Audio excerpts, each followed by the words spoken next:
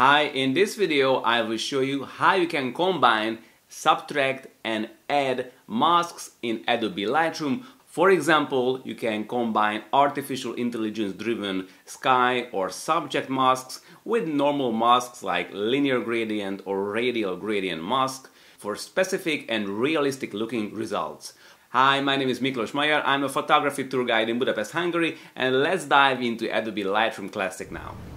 I already edited the levels of this photo so that the foreground looks good. However, the sky is a little bit overexposed in my opinion. So I can go here to the right to the masks panel or press Shift W, and from Add New Mask I can select Sky.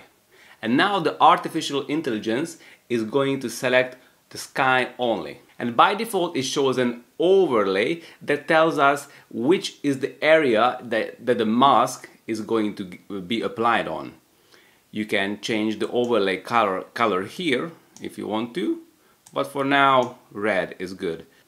If I don't want the overlay to be shown, I can just press O. So this panel on the right that popped up, the sliders here will only affect the area that was previously in red. So that's why it's called a mask, because it only affects a part of the image. So if I'm dragging the exposure up and down, it's now only affecting the sky. I don't want to drag it down too much, rather use the highlights slider. That's good. Maybe add some saturation to the sky. That looks okay. However, if I toggle the overlay back, I can see that the area where the mask starts is not really uniform. So I may want to add this area to the sky masks. So I'm going to double click and say sky. Click on the mask. You can have add and subtract. I'm going to go add. And I'm going to add a linear gradient to the already existing sky mask. So I'm going to click here and drag it down. As you can see, a linear gradient mask is appearing. I don't want it to be this wide. By the way, if you press and hold Shift, the linear gradient mask will be vertical or completely horizontal. That's good. So now this area has been added to the sky mask. However, we have one problem now, is that the cross is also included now in the sky mask because of this linear gradient. So I'm going to say subtract and object. And now the select object mask tool pops up, and there are two types of select object mask. The first one is like a brush. I can brush on anything and the artificial intelligence will kind of know what to subtract. That's already pretty good, but I want to show you the other object select.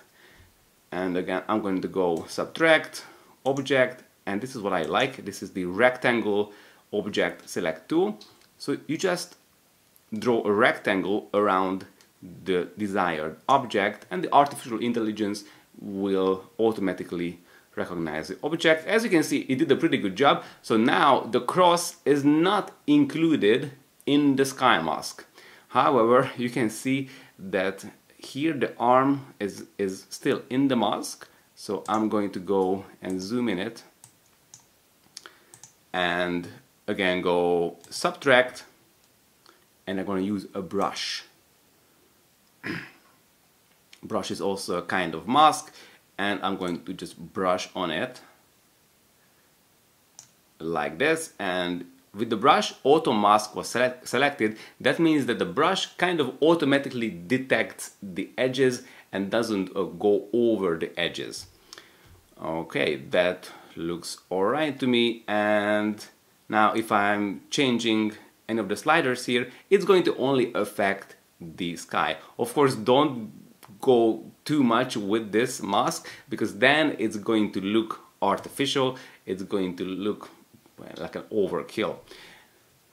So here I would rather just use the exposure a little bit and use the highlights a little bit more for a better result.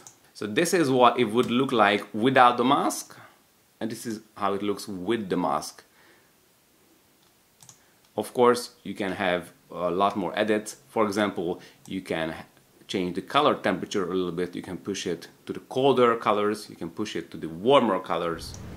This is a shot I took with the flash, and the flash was bounced off from the ceiling, so the light was hitting her from the side and from the top. So as a result, there's a lot more light here on her face than on her legs. As you can see, if I move the cursor here, the luminance value here on the right, it says like 85, which shows that it's a well exposed image. However, if I go down to her legs, also to the highlights, it's just like 69. So here the image is a lot less brighter. One way to correct this with mask is to have a linear gradient mask. So I will just hit M, or here in the mask panel you can select a linear gradient mask, M.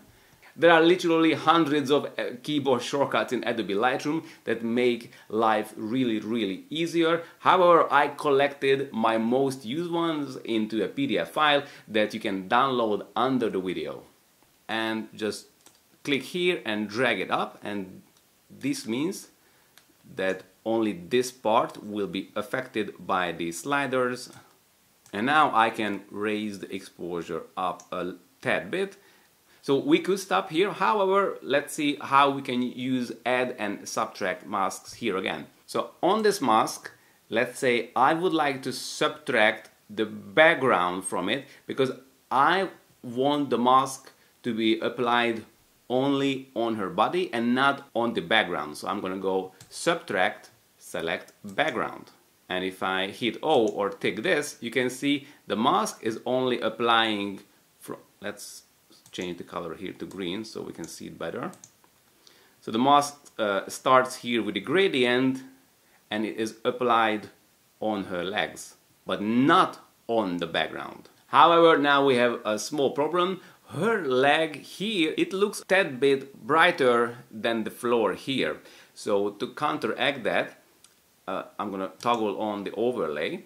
I'm gonna add a radial gradient mask.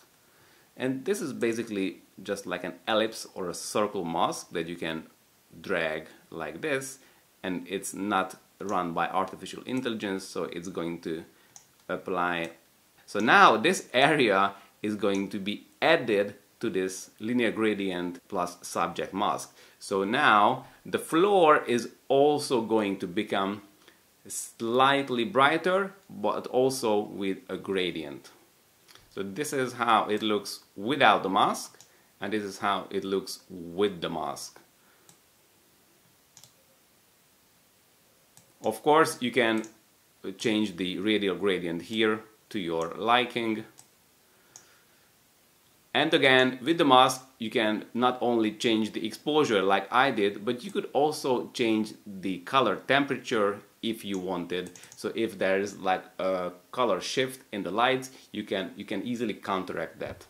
I hope that you enjoyed this little play with the masks. Let me know under the comments if you have any other favorite tricks or hacks. And don't forget to press the like button and subscribe. And also you can download my keyboard shortcut list in Adobe Lightroom. See you soon, and all the best from Hungary.